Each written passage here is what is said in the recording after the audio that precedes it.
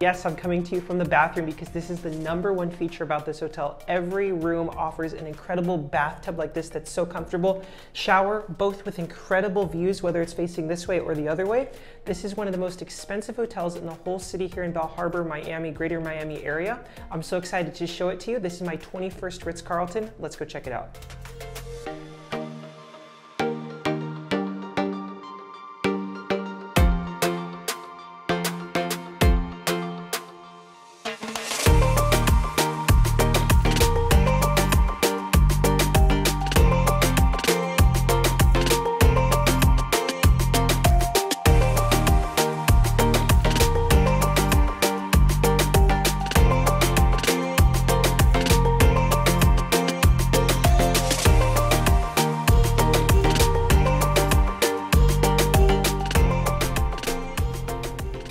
All right, and here we are in Tower 2 out of 4 on the 11th floor. There are only 2 options when I get off the elevator. We have this room here, which is a suite, and then we have our room here, which is going to be the standard room with the 2 beds on a high floor. So every single floor of this Ritz-Carlton only has 2 doors, which makes it extremely private. They said a lot of celebrities come here because of that. Now, heading in, we do have our own little lighting fixture. The property has not been renovated in a long time, but they said every 3 months they go through every room and repaint, touch up, and keep it looking amazing. So we have this little walkway when we come in here with the Nespresso machine that all Ritz-Carltons have. Down below here, we do have a fridge with the drinks for purchase, and then just the Nespresso pods up here with a little mini sink. Really cool headboard, light up here design. Now here we are heading into the room. We have the 2 queen beds. And I have to say, your eye goes right over here to this wall with these really cool gold-plated things sticking out. I think it's like seashells or the sand dollars or something like that, but it's very premium, very nice. The queen beds are very plush looking. I do like this huge headboard, very nice, but again, it is just kind of like a flat wall. I feel like they definitely could have incorporated something a little bit more into that, but I do love this light here. We have a very big nightstand between the beds over here, which is storage areas, complimentary waters. All waters at Ritz-Carltons are complimentary.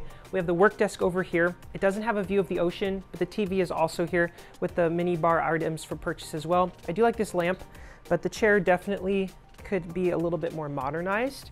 Now, they did have a little welcome amenity for us with a nice note. Like I mentioned, this is my 21st Ritz-Carlton, so it's a big milestone here, and that's a nice little touch when they do that. I will say as well, we have another chair over here, and then we have this nice balcony. It's a much smaller balcony than the Ritz-Carlton Fort Lauderdale room that we had, but regardless, it's a nice, beautiful view. I'd say probably maybe the best view I've had, one of the best views in Florida that I've had. We have the whole coastline view of the ocean. We have the skyline, we have the road, we have the boats, the other building, as well as the Haulover Inlet right here, which is a famous waterway. Very gorgeous. Now, they do have the 2 chairs out here on the balcony.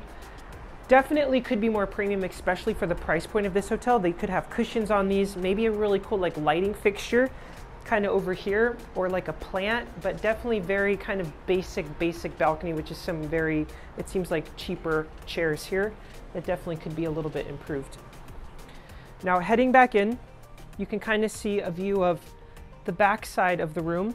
Again, we just have a painting on the wall, flat walls. They definitely, I feel like, could have added like maybe part bookshelf or like something just a little bit more unique. All right, here we have the closet, big closet. We have the 2 luggage racks, the safe, the ironing board. We have 1 robe in here and I believe 1 in the bathroom. Also, unique robe. All these hotels that I've been to don't have the brand standard robes, which is the Frette robes. They all have these different robes. Some say Ritz-Carlton, some don't. Some say the Ritz-Carlton and the location. This one just says Ritz-Carlton, but it is very thin.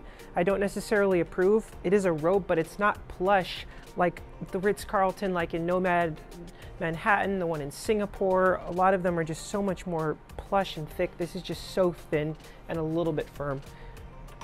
I also do not see any slippers in here, so I will be looking for those, but I hope they're not by request like the Ritz-Carlton Fort Lauderdale was. They should actually be in the room per bed standards as well.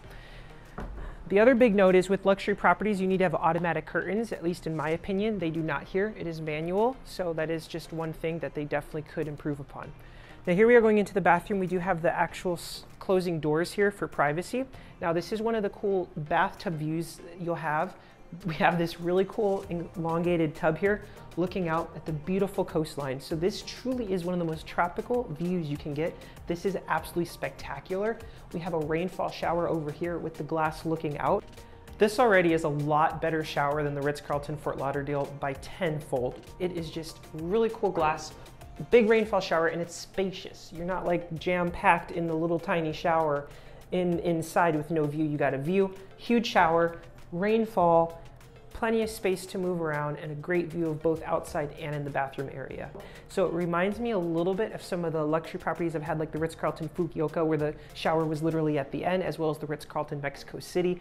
Also had like a tub and shower view, kind of similar, just of different landscaping, but this is probably the most tropical one that I've ever had.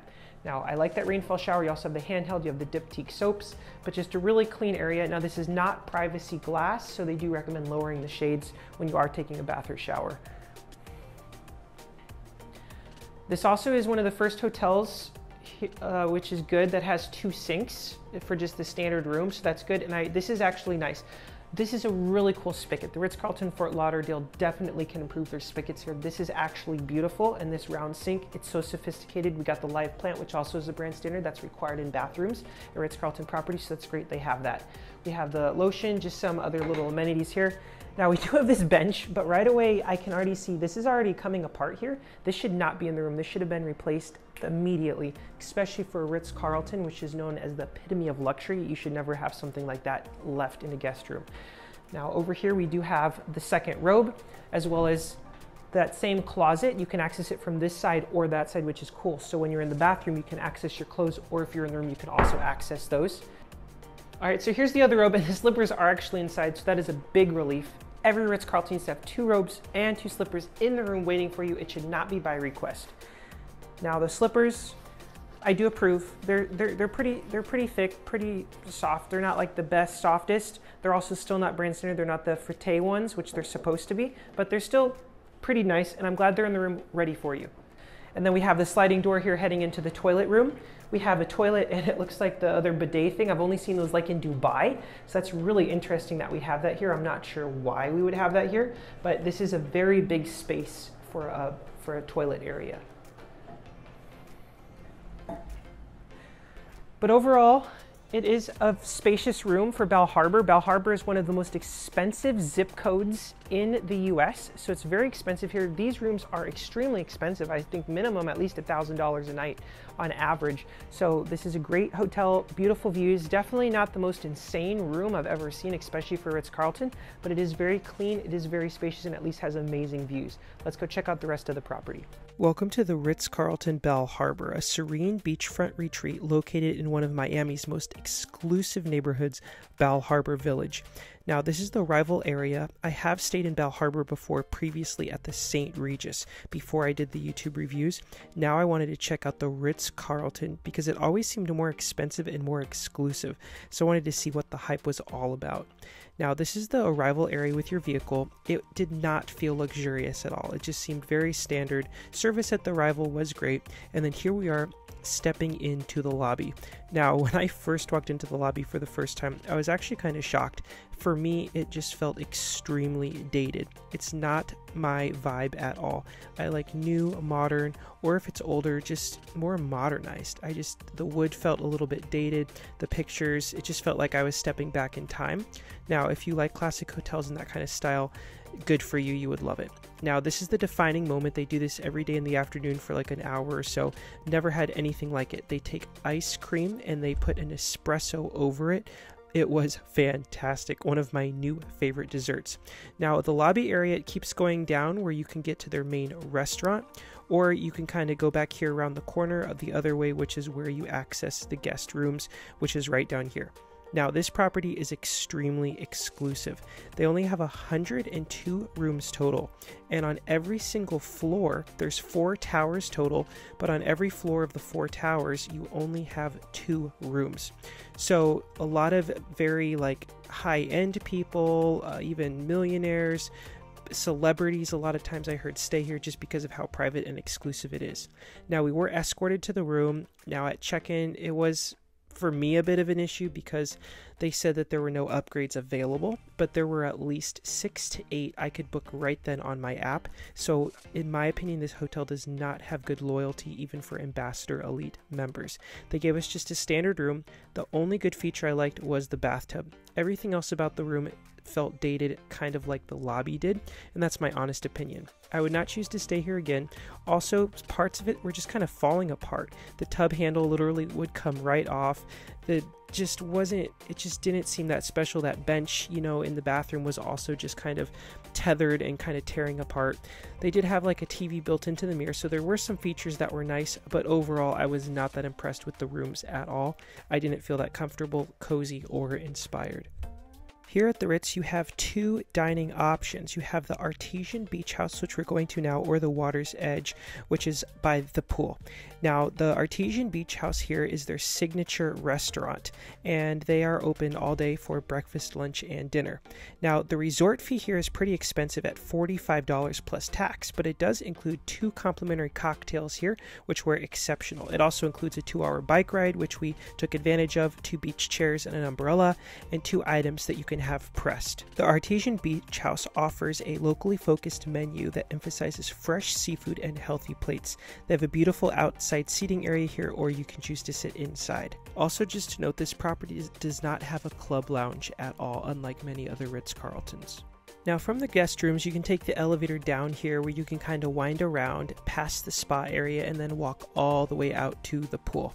Now the pool area, I will be honest, it was not that impressive. They did have some of these more private areas for like the hot tubs, but I think those cost extra. I'm not completely sure, but the pool area was decent. But my problem was with the service. We weren't really ever checked in on. The people there did not seem that friendly. I'm not sure if they're having staffing issues, but it just definitely did not up to what the Ritz-Carlton level of service should be. Now, the one positive was they did have a show outside by the pool. The first day our room was not ready, so they said we could wait around and they would give us a call when it was. So we went outside and they happened to be having one of their activities. So they had someone come in from an outside zoo or animal shelter, and we got the coolest show, got to see all these amazing animals. So honestly, this was the highlight of our whole stay, along with the bathtub view. Otherwise, I don't really have an interest to return to this property. Here's the menu out by the pool, and they also have what's called Water's Edge. You can kind of see those tables set up. It's their other restaurant, but it doesn't have that great reviews, and I don't think it's that popular. Now, right directly before you go outside to the pool, you also have the door here, which will access the fitness center. For a property at this price point and so expensive, I feel like it could have been so much better. There was really no view at all. They like had the windows kind of faded out. The ceilings were a little bit low, like literally no view while you're on the treadmill, which I thought was very sad. Sure, they have a little amenities, but hardly nothing. They could have also had some like fresh fruit out or things like that. Just very sad. Now heading back towards the front desk area in the elevators is the spa. Now the spa is a third party, meaning everything in there is an extra charge. There is no complimentary amenities, including the sauna or steam room for guests. So everything here is an extra charge. It's $35 per person, and otherwise it's $75 if you're not a guest, just to access the amenities like steam room and sauna that doesn't even include any treatments. It also just really didn't feel that amazing with the color of the wood and just kind of lower ceilings. Now, we did take advantage of part of the resort fee was the bikes. The bikes are located by the pool. They'll let you take 2 of them out per day for I think a couple hours, and that was fun because Bal Harbour has a beautiful bike path and kind of walking path right along by the water. All right, now for the review, I'm gonna go right into it. I'm gonna start with the room. The room I'm gonna get a 4.5 out of 5, mostly because it is very old. It seems a little dated. Now they do a great job upkeeping it, keeping fresh paint. It does feel fairly clean, but the older wood, the style, it was just really dated, kind of dated in a sense like the Ritz-Carlton Tokyo. It just hasn't been renovated in a long time. Feels a little bit like a lot of flat walls, the headboards. It just didn't do it for me. Definitely could improve the rooms. Next up is inspiration. All right, for inspiration, I'm gonna give this property a 3.5 out of 5. The inside just feels very old money. Now, if you're maybe on the older side or you kind of like more classic luxury, you might really like this place. But for me, it just was a little bit darker, just the darker wood tones. it seemed maybe almost too expensive in a way, but it was just older and not renovated. Also, the pool area definitely just not as nice as a lot of the other ones I've recently been to. Just a lot of things that could be improved. Now, the reasons it is still getting a 3.5 is mostly just because of this view, the bathtub view, and they also had some really fun activities like with the animals that they showed us at the pool. I'm not sure how often they do that, as well as they do have that evening ice cream coffee thing that they do every evening in the lobby. So those factors led to the inspiration, but everything else really didn't. Next up is going to be the service. Service I'm going to give a 4 out of 5.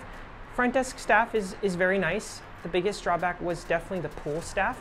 Just not very accommodating, don't go out of their way to help you that much that we noticed compared to the other properties. I don't think they brought around like any cool like little treats or amenities, just very, very sad. Said hello to someone, didn't say hi back. It just did not feel like the level of service Ritz-Carlton should have, which was also disappointing. Also, the staff, while a lot of them are nice, it just overall, it just didn't feel like as welcoming, as family-like as a lot of other properties I go to where I can hardly leave because you grow so close to those staff members. Also, just quick notes about service. The housekeeping team has been great, as well as the valet staff has been great as well. The other thing at this hotel to note is I don't think the elite appreciation is that high when it comes to like titanium and ambassador upgrades. I could book about 6 suites on my app and they let me know that there was none available upon checking in. So I'm not sure if they do the upgrades to suites here, especially for the price point. So I think that they definitely could improve their lead appreciation when it comes to upgrades and amenities and things like that, especially at this high price point. And one delivery to the room did take about 2 calls and 30 minutes to finally get it. So also just definitely little areas of improvement, especially when it's such a small hotel, only 102 rooms. Finally, for value, would I return? That I'm gonna go ahead and give a 3.5 out of 5. I will not be coming back here unless they completely renovate the place. If they renovate this place like they did the Ritz-Carlton Naples with that same type design, this would probably get a perfect score. The location, it's just the inside for me, the lobby, the rooms, even the spa is just so needs a renovation. It needs to be new and modernized like a lot of the new properties that are being opened around the world. Now this property is very expensive when it comes to the pricing. I think at least $1,000 a night. Now this room can go up to $2,000 a night, so it's very, very expensive. So I do recommend using your Marriott Bonvoy points to stay here if you have those. But overall, I did stay at the St. Regis before and we actually enjoyed that property better. It's another Marriott property of about equal points redemptions. So I definitely recommend if you're deciding between this one and the St. Regis, we did actually prefer the St. Regis. And if you're an elite member, you actually get the complimentary breakfast and they do have the butler service as well, which this property does not offer.